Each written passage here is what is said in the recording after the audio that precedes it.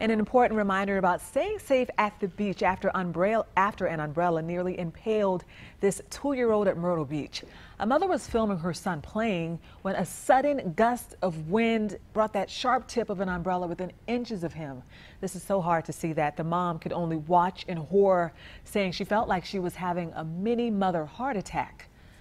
You should always consider what or who is downwind of you. Consider that there may be other people, a highway, a parking lot. Always have that consideration before you set up your umbrella. Fortunately, this little boy was not hurt, but near misses like this are not isolated.